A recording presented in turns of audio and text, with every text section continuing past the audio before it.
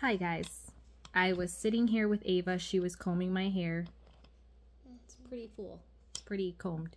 Sorry guys. But anyways, I got word. Literally heard him say go to Corinthians 5, start at 6, but okay. We're starting Corinthians again, 5. And then we're starting on 6. Sorry, my doggy. Sorry. Anyways, it says, your boasting is not good. Don't you know that a little yeast leavens a whole batch of dough? Get rid of the old yeast so that you may be unleavened batched as you really are. For Christ, our Passover lamb, has been sacrificed. Therefore, let us keep the festival. Not with the old bread leavened with malice and wickedness, but with the unleavened bread of sincerity and truth. I wrote to you in a letter not to associate with sexually immoral people. Not at all meaning that people of this world who are immoral or greedy and swindlers or idolaters. In this case, you would have to leave this world. But now I am writing to you that you must not associate with anyone who claims to be your brother or sister, but is sexually immoral or greedy. If they're an idolater, if they're a slanderer, if they're a drunkard or a swindler, do not even eat with such people. What business is it of mine to judge those outside of the church? Are you not to judge those inside? God will judge those outside. Expel the wicked person from among you. Now, this word this is where our intuition and stuff comes in, and where your connection with God is to understand this chapter for you. But before even thinking about conversation with the Lord, I was really just being quiet and like browsing online for swimwear. I'm going to be honest. For me and Ava for this year, because I'm excited that the weather is getting nice and we are planning to spend a vacation together around my honeymoon, us three, and I want to go to the beach. There's like little lakes here, but I want to go to the beach. So yeah, and swim, exactly. So we're thinking of heading to Maine, actually. I'm really excited. I've never been there. We're going to drive. It's going to be fun. And then I started thinking about, I have a narcissistic family. Bentley Oliver, get down. Betsy, get down. Hey, stop yelling so loud. Betsy. If I count, you're in trouble. Yeah, you're in trouble. You will count. 1, 2. How come I have to count? Get downstairs. Get downstairs. You know better. Yeah, I really What were you getting into? I see you licking. Stop it. Sorry, guys. I have a baby dog. Well, he's not really a baby, but he's always my baby, just like kids, right? But anyways, there's been a lot of crazy things going on, and I always have to feel like I'm dumb and I don't know what's going on. Oh, it's okay. It's okay. It doesn't, have any effect on me. And I've gotten to a point in my life where I just want peace, so I'm not going to be okay with things that are disturbing my peace. And it may be selfish to some people, but at this point in my life, I am 32. At this point in my life, if you're not being peaceful, loving, and kind, you've got to go. If I can't trust you, you've got to go. Anything that disturbs my peace, I need it gone. I need it gone. For my sanity, if I want to live a long life and raise my daughter the way I want to raise my daughter and decorate my house the way I want to decorate my house without people criticizing me or bashing me or competing with me or whatever, instead of just being in my life and loving us and contributing to that, then you have to go. And basically, when he was telling me, and verse 9, I wrote a letter not to associate with sexual immoral people. Not that I'm meaning people of this world that are, you know, of this world, but it says I'm writing to you even amongst your family, like those people who are associating in that, you know, who you tie yourself to, who you affiliate yourself with is what is gonna like be exposed to your kids, for instance. And if your family's not healthy or they don't know how to treat you, that's also letting the kids know that, hey, they can treat you like that, they can talk to you like that, you know. So they maybe won't respect themselves enough to stand up for themselves and allow their partners to talk to them like that.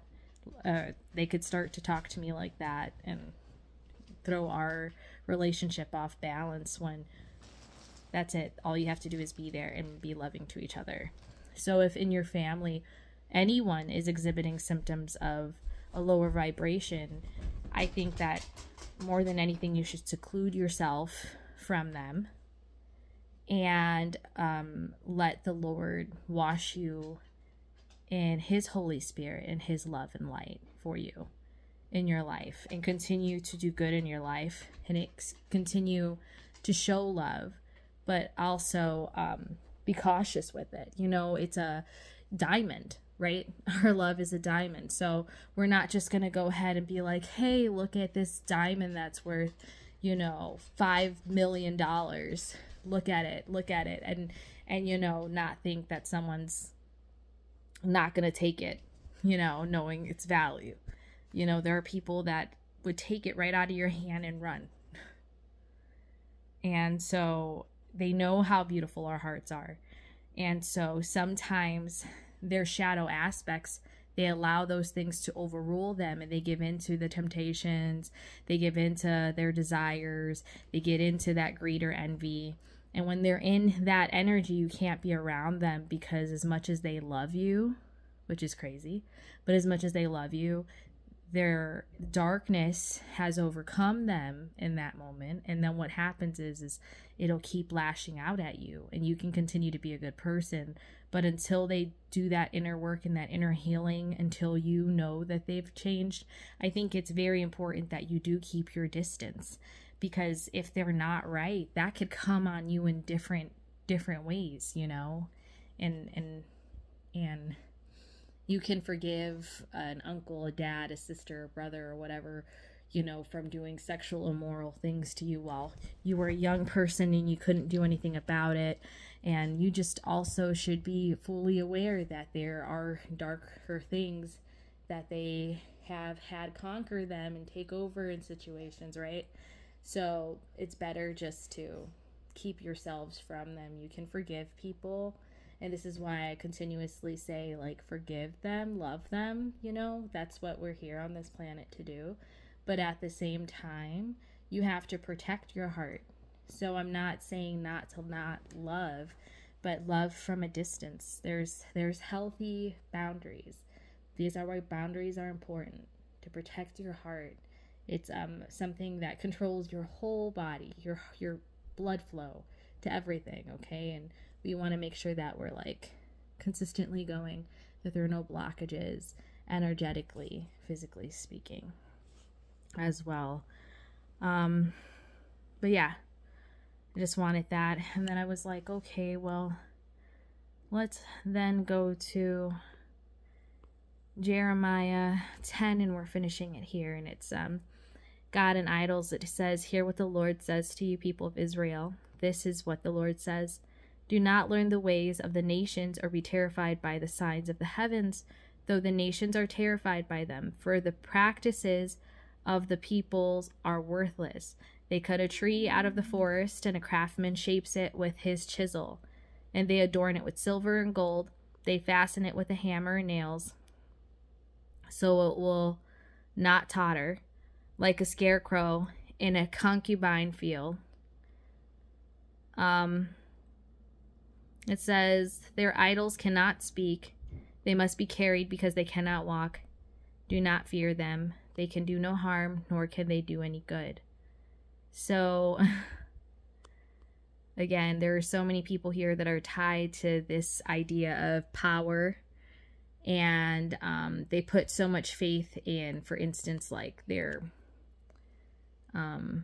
practices, as to think that that's what it's about. That's why I said spirituality is just awakening to the fact that there is no religion. We're all on our own spiritual journey to grow and evolve. And sometimes, sadly, the best thing to do in life is to leave. And it doesn't have to be leave forever. And it's not even in a gross narcissistic way at all. It's a way of, I love you with all of my heart. I know I will continue to love you with all of my heart, even if you continue to hurt me and abuse me. So I'm going to choose in this moment to let God handle this situation so that he can heal me, so that he can heal you, and maybe we can grow from this. Rather it's with different people, rather it's each on our own, or rather it's us coming together again, better and whole as people, as individuals. Okay? And you can carry a cross with you, or tattoo a cross on you, or fast during this period. It doesn't make you any more, any less worthy of what the Lord has for you and what he thinks you're deserving of. And we're all on a journey, our own journeys. No one is like you, Lord. You are great, and your name is mighty in power. Who should not fear you, King of the nations? This is your due. Among the wise leaders of the nations, and all their kingdoms, there is no one like you. They are all senseless and foolish. They are taught by worthless wooden idols. Hammered silver is bought from Tarshish, and gold from Uphaz. What the craftsman and goldsmith have made is then depressed in blue and purple, all made by skilled workers. But the Lord is the true God. He is the living God and the eternal King. When he is angry, the earth trembles. The nations cannot endure its wrath. Sorry, guys, my hair crazy great. Tell them this. These gods who did not make the heavens and the earth will perish from the earth and from under the heavens. But God made the earth by his power, and he founded the world by his wisdom, and he stretched out the heavens by his understanding. And when he thunders, the waters in the heavens roars. He makes clouds rise from the ends of the earth, and he sends lightning with its rain, and brings out the wind from its storehouses. Everyone's senseless and without knowledge. Every goldsmith is shamed by his idols, and the images he makes are fraud. They have no breath in them. They are worthless and objects of mockery. When their judgment comes, they will perish. He who is portioned of Jacob is not like these. He is the maker of all things, including Israel, the people of his inheritance. The Lord Almighty is his name. 17 is the coming destruction. It says, gather up your belongings to leave the land, you who have lived under siege. For this is what the Lord says. At this time I will hurl out those who live in this land. I will bring distress on them, so that they may be captured. Woe to me because of my injury. My wound is incredible. Yet I said to myself, this is my sickness, and I must endure it. My tent is destroyed. All its ropes are snapped. My children are gone from me and are no more. No one is left now to pitch my tent or to set my shelter. The shepherds are senseless and do not inquire of the Lord, so they do not prosper, and all their flock are scattered. Listen. The report is coming, a great commotion of the land of the north, and it will make the towns of Judah desolate, a haunt of jackals. And this is Jeremiah's prayer. My husband's coming in. Lord, I know that people's lives are not their own. It is not for them to direct their steps. Discipline me, Lord, but only in due measure, not in your anger, or it will reduce me to nothing. Pour out your wrath on the nations that do not acknowledge you, on the peoples who do not call your name, for they have devoured Jacob, and they have devoured him completely and destroyed his homeland. These are just the tough words of his, he's being serious. These are just the words, to some can come off harsh about his discipline, but in the first scripture that we read in Corinthians 5 was basically like, who are you to like question me and what I choose to do to punish the people? And I am always like, you know, forgive them. I don't want them to go through anything. And then I try to send them a message and then they ignore me, my parents. And I'm just like, that's fine. And I'm just like, but I love them. And it's God's way of being like, shh, let me handle this situation. There are things going on beyond my understanding even. And he knows what he has to do, and it may not be pretty. But I know that with him, I'm safe, I'm loved, I'm covered. And what he has to do to the people that are outside of the church is for him to do. And it's a little sad, but I think it's definitely a wake-up call. So if you're sitting in a place where you need to heal your heart, I would just start with like a spiritual bath. You don't have to do anything crazy special and go buy a bunch of stuff. But start with putting the bottle of soap in your hand, start pouring it on your loofah or washcloth, and start just praying over it. And then as you're washing and the water is like healing you, rather you need to cry while you're washing, wash the bottoms of your feet, your toe, like everything, wash it.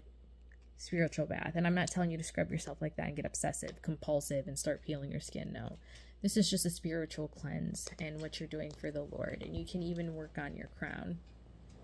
Okay? And really start focusing your energy on where it needs to be. Okay? If it means that you need to focus more on your children, your wife, your partner, if you need to start focusing more on yourself, your body, your health, your spiritual, your mental, whatever it is, if you have to go into yourself to figure out what you need to do, now's the time, because he's literally warning people to like wake up or shut up, basically. And he's tired of light workers praying for people to be covered that don't want to be. And feeling bad and holding yourself back instead of doing what he needs you to do because you're wanting to stay back here when you're all the way up here. Or you're wanting to stay down here when you're all the way up here.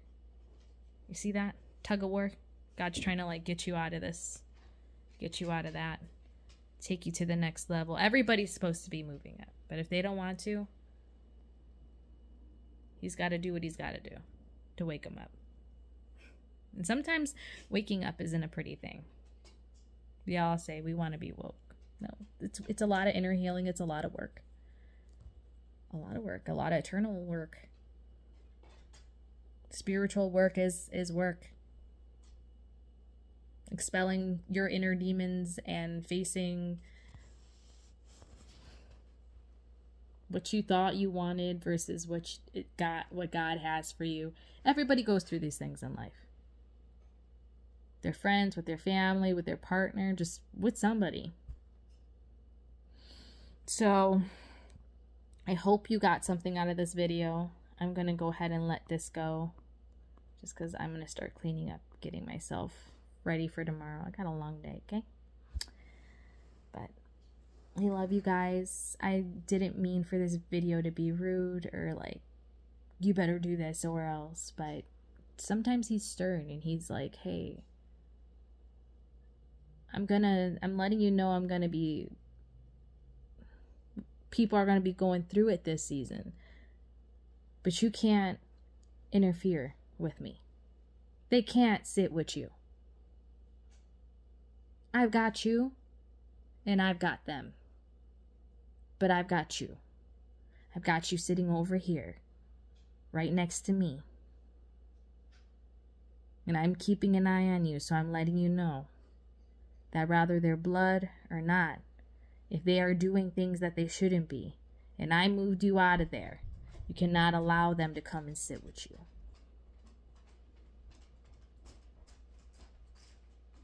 Okay. That's for somebody, and it's for me, but it's for somebody. All right, love you guys.